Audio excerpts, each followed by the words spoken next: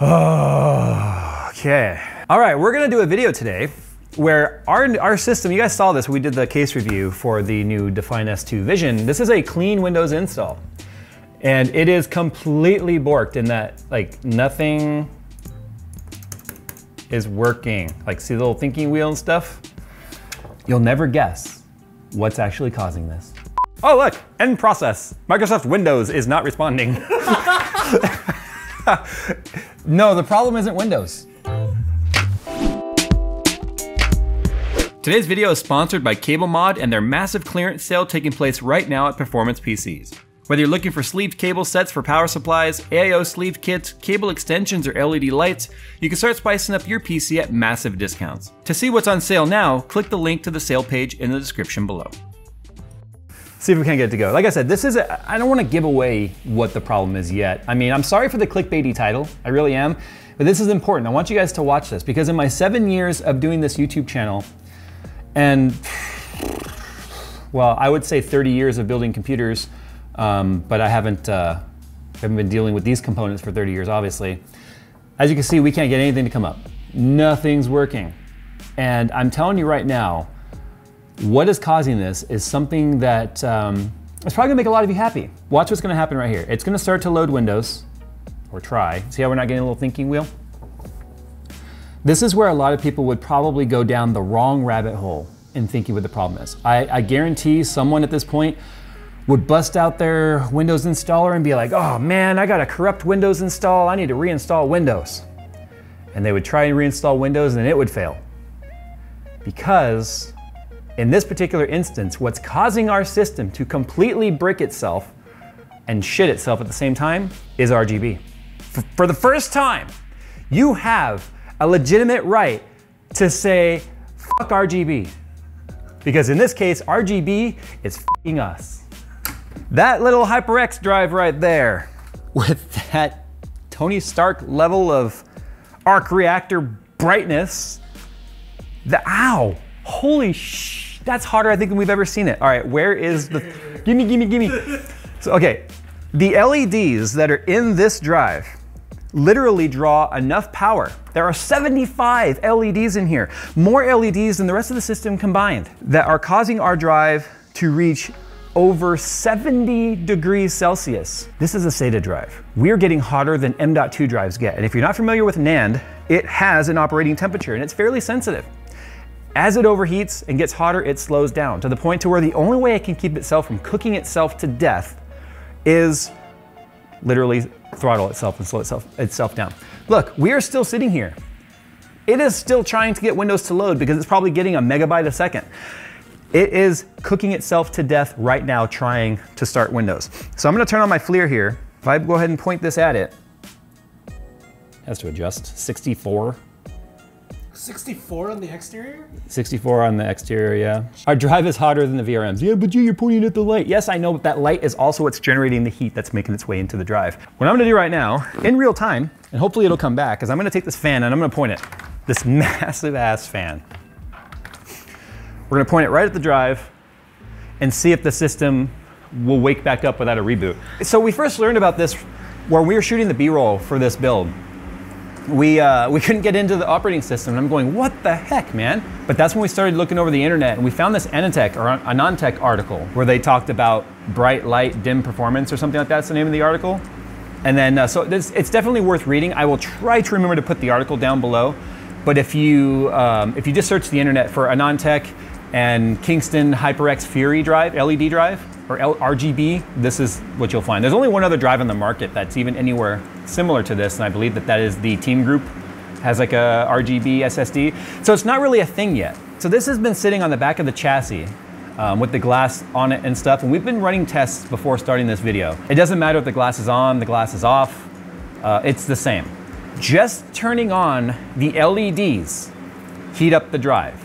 In fact, I did a test with the LEDs off with running Crystal Mark, and 9 runs of sequential and random read-write back to back to back. So for like 27 read-write tests back to back, the temperatures are flat, they don't move. In fact, we have an image right here where we can show you of that. But what we also did was simply let the system sit at idle, and no, it's not coming back, it's completely failed. But if I go ahead and restart this, because we've cooled the drive down, we will get into windows where we can start showing you in real time kind of what's happening here. But I want you to look at this little time lapse as I'm kind of talking here. If you watch this sort of a time lapse here over about, I don't know, like an 8-minute duration, all we did was let it sit at the desktop and turn on the LEDs. And we filmed it both with the camera pointing at the chart, which is an MSI Afterburner using hardware monitor for, or grabbing the smart info off the drive. And then we used the thermal camera to kind of see what was happening to the casing of the drive with that chart, so we could see interior and exterior temperatures. And right around the time we get to about 60, high 50s, low 60s, we start seeing degraded performance. Once we hit like 63, 65, you get what we have here, which is a completely dead system. Simply because of the LEDs, and again, it's important to note, that was idle. The system was doing nothing. That drive is hotter than our studio lights. We have the thermal image to prove it. So what we have to do right now to get it back is let that fan cool that hard drive down to normal temperatures, restart it, it'll probably go into startup repair, then we'll get to the desktop and we'll show you how bad it really is. So once we get into the operating system, if it tries to do the updates right now, we're screwed. I'm gonna have to go in and unplug the actual RGB header. I'm telling you, tape an AIO too. Oh no, no, updates. Well, with the fan pointing at it, we might be okay. That's one of the other things we're gonna test is like, I know someone has already typed this, and if it's you, watch the damn video before you comment. Yes, we're gonna test what happens with airflow over the drive, a realistic amount of airflow. No, we're not gonna relocate it to inside the chassis because I don't have enough slack on those cables with the way it's wired up. What we're gonna do is we're gonna lay it flat like it would be on the floor of the motherboard or the case, like divider wall, and then we're gonna have a regular case fan just sort of gently blow air over it and see if that's enough to keep it in, there go the updates, to see if that's enough to keep it in check in terms of temperatures. The drive normally draws like 1 watt. Like SSDs don't pull any power, which is kind of ironic that they've got, you know, the SATA power cables and everything going to it. But with the LEDs on in white, so we set it to white for RGB, for all 3 of the RGB LEDs to be lit, which I know you're thinking about, the RGB, it's a white LED? Yes, I remember that outtake, Phil. The thing is, if we ran a single LED before we tested it with blue, it took a lot longer to get to this point, but with white, it was ridiculously fast how fast it overheated. And I thought, okay, well fine, I'll just unplug the RGB harness from it. That'll get us by. When you unplug the RGB harness, it just defaults to red, and it still overheats. I'm also legitimately curious as to why they felt 75 LEDs was necessary. Your drive has obviously got all of your data on it. And if it's like doing crazy stuff because of temperatures, it could corrupt your data. There's no doubt about it. Diagnosing your PC. Turn RGB off. The drive is sitting at 47 with that fan blowing at it. So if I turn it off, watch what happens. So it's idling at 47. We just turned off the fan. Look at that, 48. The whole system is already like. Are you already starting that? Yeah, look at that. It's already, see how it's already getting crazy? This was our test when we had that time lapse going. This is that chart. And then this is when we turned off the LED. So what I need to do right now, because look, it's already at 52 and we're gonna start slowing down here, is I gotta open up Dragon Center. Oh God. Oh no. Oh no. Now it's a white square. Oh no, Microsoft Windows isn't. Oh, what happened? I need to turn the fan back on, yeah. You see how we turned on the fan though, and you see how it started all coming back? It's completely temperature dependent. Now if we go here to Mystic Light, whenever. This drive can do it. I turn the LEDs off. Watch how quickly the system comes back to us.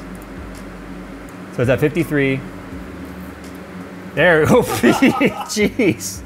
So 11 degrees. all we turned off was the lighting. So close that. Oh, everything's like catching up now from all the clicks I did earlier. Look, we got that running. We got Edge is running. This is running. File Explorer. Everything's running. The drive is extremely temperature dependent. So what we're gonna do now is we're just gonna go ahead and mimic as if this drive were sitting like in that center part of the chassis there. And then we're gonna just point a case fan at it. In fact, we are gonna point even the same case fan, and we are gonna see what happens with an actual fan. So this is running, because it's hooked up to the same controller, the exact same speed as the front fans. So we've sort of made kind of our own chassis back here with the drive in it to see how that does. So we're sitting here at 30, it's still slightly cooling off. So all I'm gonna do now is turn the LEDs back on, let the temp go to where it's gonna go. We'll see where it maxes with a theoretical airflow if we were to put it in the center divider wall of this chassis in the direct airflow. All right, so as you can see, the system's already unresponsive. Oh, there it goes. This accounts for what? If we go and look over here, you can see we indeed have airflow in my little theoretical chassis right here.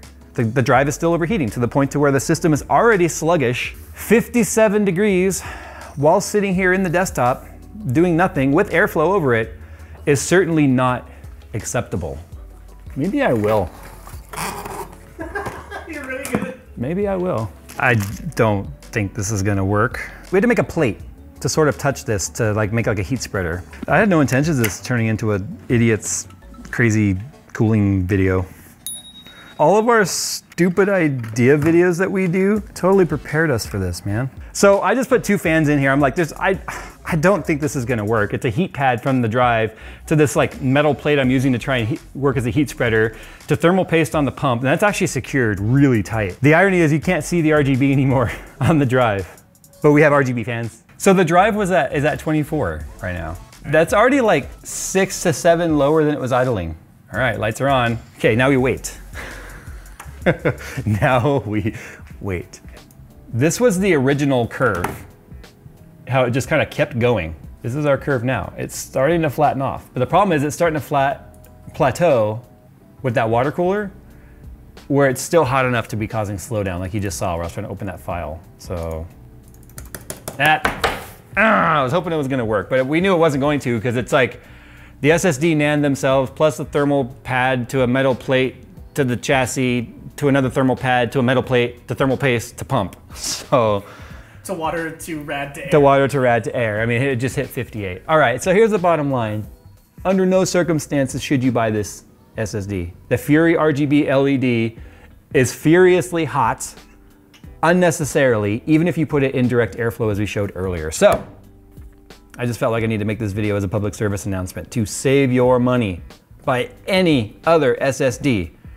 Probably not even the Team Group RGB one, although it may not have the same problem because them cramming 75 LEDs in this tiny little 2.5-inch drive space is stupid. So this is the first product I've come along that literally warranted me making a video to say, this is so bad, you should stay away from it like it were the PC plague.